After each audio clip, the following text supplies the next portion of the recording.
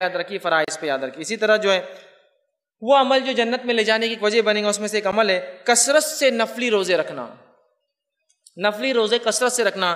یہ مستدرک حاکم کی روایت ہے. نبی اکرم صلی اللہ علیہ وسلم فرمایا، ابو امامہ رضی اللہ عنہ حدیث کے راوی وہ کہتے ہیں کہ جو ہے وہ فرماتے ہیں کہ اللہ کے رسول صلی اللہ علیہ وسلم سے سوال کیا گیا، مجھے کوئی ایسا عمل کا حکم دیں کہ جس کے ذریعے میں جنت میں داخل ہو جاؤں. آپ نے فرمایا کثرت سے روزے رکھا کر، بلا شبہ اس کی مثل کوئی اور عمل نہیں ہے. انہوں نے سوال کیا، اللہ کے رسول کیا کروں جس کی وجہ سے میں جنت میں جاؤں گا؟ تو کہا کثرت سے نفلی روزے رکھ، اس لیے کہ اس کی مثال اور کوئی عبادت نہیں ہے. مطلب کثرت سے نفلی روزے رکھنا جنت میں جانے کی وجہ بنے گا، اور یہ ایک بڑی اہم عبادت ہے. یاد رکھیے ہمارا معاملہ نماز کی حد تک تو نفلی نمازیں ہم پڑھ لیتے ہیں، لیکن نفلی روزوں میں بڑے کمزور ہم نظر آتے ہیں.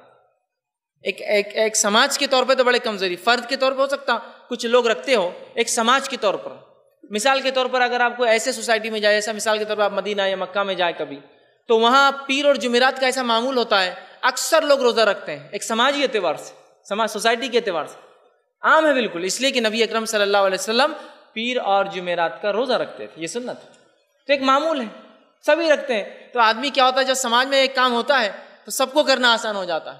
اب ہمارے پاس یہ ہے کہ اگر کوئی روزہ رکھ لے، کسی سے پوچھا جائے بھائی کچھ کھانے کے لیے دیا جائے، روزہ ہے تو بہت بڑا ولی ہے یہ آدمی، تو پیر کا روزہ رکھ لیا، جمعرات کا روزہ رکھ لیا. تو کبھی کبھار انسان ڈرتا ہے کہیں ایسا نہ ہو کہ میرے بارے میں لوگ مشہور کر دیں کہ میں بہت متقی پرہیزگار ہوں.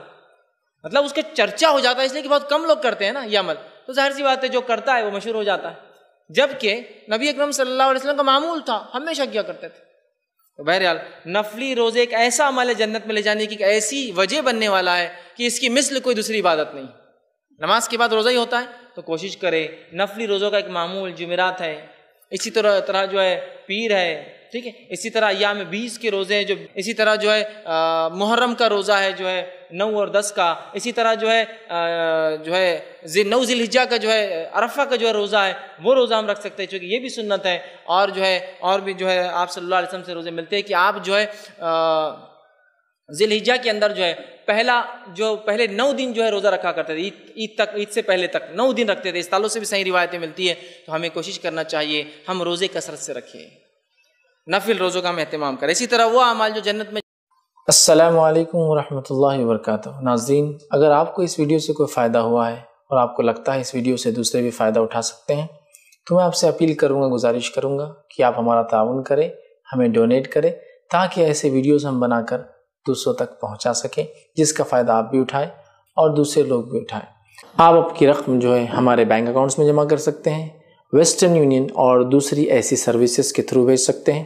مزید آپ کو اگر کوئی تفصیلات چاہیے تو آپ خواجہ علیم الدین سے، جو کہ ایڈمنسٹریٹر ہے اسلامک ریسرچ سینٹر کے، ان سے کانٹیکٹ کریں. انشاءاللہ عزیز وہ آپ کو اور بھی تفصیلات دیں گے. آپ ہمارا تعاون ڈونیشن، زکوٰۃ اور صدقات کے بھی ذریعے کر سکتے ہیں.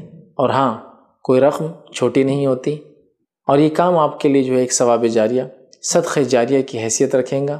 اللہ تعالیٰ آپ کے مال میں، عزت میں، اولاد میں، خاندان میں برکت عطا فرمائے. السلام علیکم ورحمۃ اللہ وبرکاتہ.